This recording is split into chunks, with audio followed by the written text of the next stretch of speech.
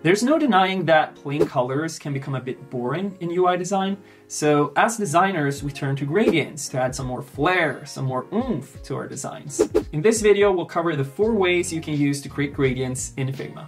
Let's jump straight in. So today we'll cover linear gradients, radial gradients, angular gradients, and diamond gradients. And by the way, if you haven't already subscribed or liked, I would highly appreciate it. Let's jump straight into linear gradients.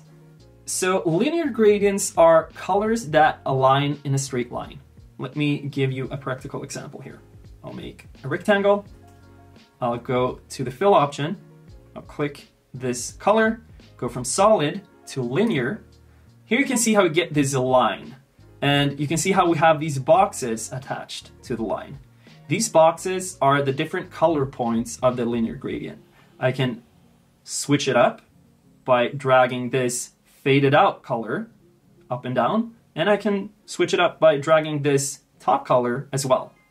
I can even add more colors to my gradient by clicking here. I can remove them by clicking on them once and hitting the back button like that. I can change the angle of it by just dragging the handles down here. And of course, change the colors by going in here and change the opacity if I so want as well. So that's a linear gradient. Then we have radial gradients. So let's grab this one, drag it over here again. These are gradients where the colors originate from a single center point out towards the edges. So if we go in here, click here again, go to the drop down and change from linear to radial. You can see how the red now is in the center and it goes towards the edges into the blue. So that's radial. If we go to the next one, which is angular, here the colors progress in a clockwise direction from a single point, 360 degrees. Once again, I go in here, click on radial, and change it to angular. Same thing happening here. I can add more points to it if I so wish.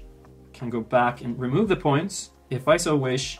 I can change the angle by grabbing this handle and even increase and decrease the size like this. So that's angular.